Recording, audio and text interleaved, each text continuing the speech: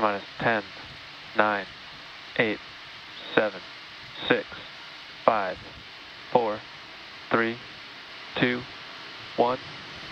Engines full power. Lift off. Starlink 4-8.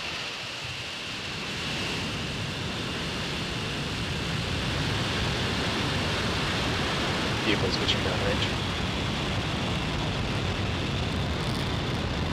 M1D chamber pressure is nominal.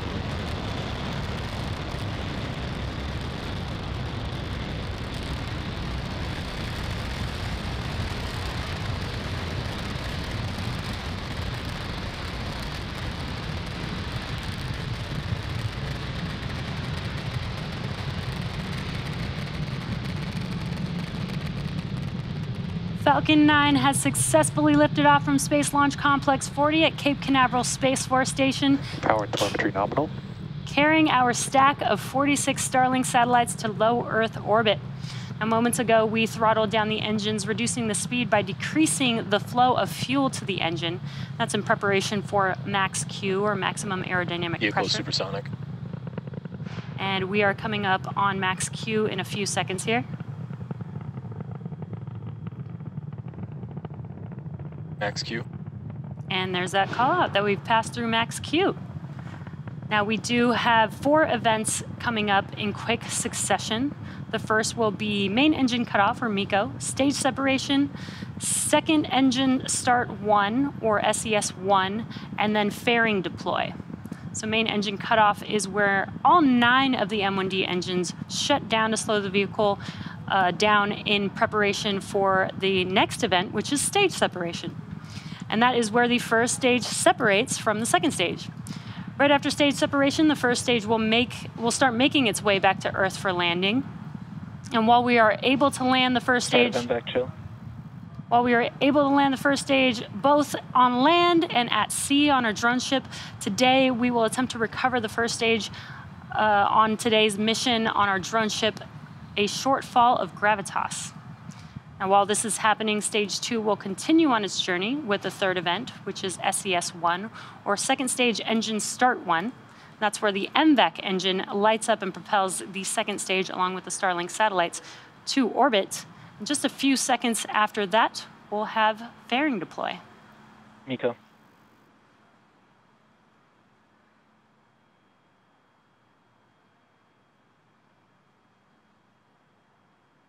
Stage separation confirmed.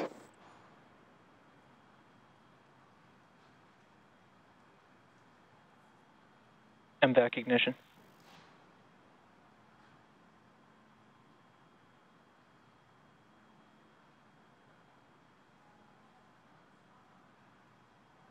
Fairing separation confirmed. And great views on your screen. We just saw MECO, stage separation, SES-1, and fairing deploy. On your left-hand screen is the first stage, right-hand screen is a view of the MVAC engine. And those visual confirmations mean that we have successfully deployed our fairing halves. SpaceX has reflown Falcon fairing halves since 2019, and the fairing halves flying on today's mission are flying for the 3rd time.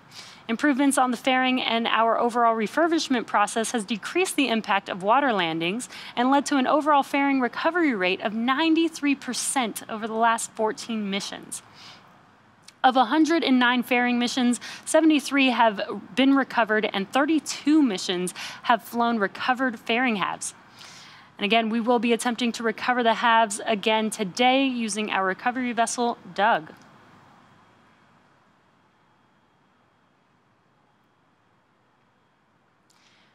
And some great views here as stage 2 heads towards its targeted drop-off orbit. Stage 1 will complete 2 burns in order to make its way back to Earth. The first is the entry burn, where 3 of those 9 M1D engines will reignite. That helps to slow the stage down as it re-enters back into the upper parts of the Earth's atmosphere. Acquisition signal, Bermuda.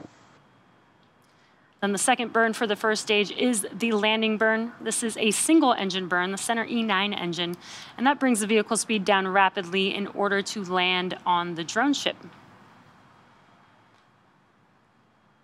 Stage 2 is still looking good on a nominal trajectory. On your left-hand screen, you can see those grid fins on the first stage, helping to guide the vehicle back to its landing zone. Now, if you're just now joining us, we've had a successful liftoff of Falcon 9 from Cape Canaveral Space Force Station, Slick 40 today. Right now, you're looking at a live view of Falcon 9's second stage on the right-hand screen. And that was just a call out for a nominal trajectory on second stage.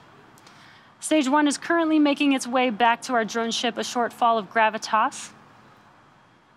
And today is the 38th launch of Starlink satellites overall, the 7th mission of 2022, 4th Starlink mission of 2022, and the 145th total overall SpaceX launch.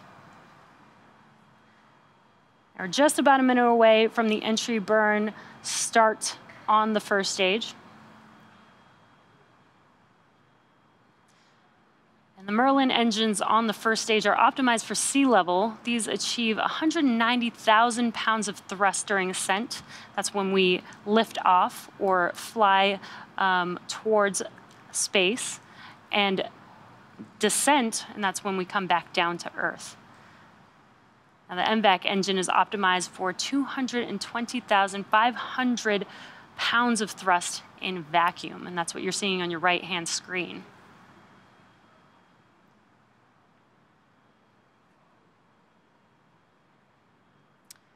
And you can see those grid fins on your left-hand screen on the first stage. Falcon 9 is equipped with 4 hypersonic grid fins positioned near the top of the first stage. And stage 1 is using nothing but the grid fins for steering as it makes its way, as it makes its return back to Earth. That is until we light the center E9 engine. Then we can gimbal the engine to help guide the stage as it lands. Again, we're coming up on that entry burn here in a few seconds. Stage 1 FTS has safed. Stage 1 entry burn startup. We heard the call out, and you can visually see that Stage 2 FTS has safed. You can visually see that the entry burn has begun on the first stage. Stage 2 continues to follow nominal trajectory. Great call outs on stage 2. Entry burn. Stage 1 entry burn shut down. There it is. It's just a 20-second burn, and as you can see and heard, the entry burn has concluded. Next up will be the landing burn, and that'll be the final burn for the first stage as it returns back to Earth. Now, for those of you who follow along, you'll know that the soot on the rocket indicates it's been flown before. The rocket-grade kerosene, RP1, used to fuel a Falcon 9 is carbon-based, so when it burns, it generates that soot. And as you just saw with the entry burn, the Falcon 9 vehicle flies through its plume, and that's how it generates the soot onto the vehicle. We are just about 20 seconds or so away from that landing burn beginning on the first stage, and as we touch down, we will also have SECO 1, or second stage engine cutoff 1, on second stage. So we should hear some call-outs for that as we are landing on a shortfall of gravitas today. Stage 1 landing burn.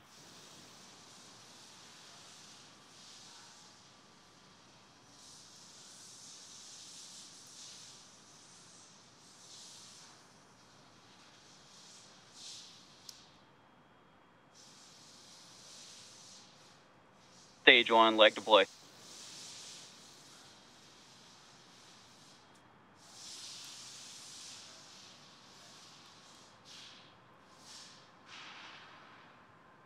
Stage 1 landing confirmed. SECO 1. And great news, we heard that Falcon 9 has landed, touchdown on a shortfall of gravitas. We also heard, there it is on your screen, incredible view of the vehicle standing tall. Orbit insertion. And we also had SECO 1 as well as that call out right there. Let us know that we had a good orbit. Great news overall. We are now awaiting the deployment of our 46 Starlink satellites, which is scheduled to occur about an hour from now. Now, as I mentioned before, we won't have live audio or visual confirmation of payload deployment due to lack of ground station coverage. We will regain signal with our ground station at T plus 1 hour and 19 minutes. So for those of you who are interested, we will keep the audio-only countdown nets up on our YouTube channel, and we'll confirm successful payload deployment on our social channels. So that will bring our webcast to a close today. Also signal Cape and Bermuda. Our team at SpaceX would like to send a big thank you to the Range and Federal Aviation Administration for supporting our mission. Of course, thank you to all of you, our viewers, and all of our Starlink customers using our service at this time. And if you're interested in signing up for Starlink service, head over to starlink.com. Thanks for joining us, and we'll see you again soon.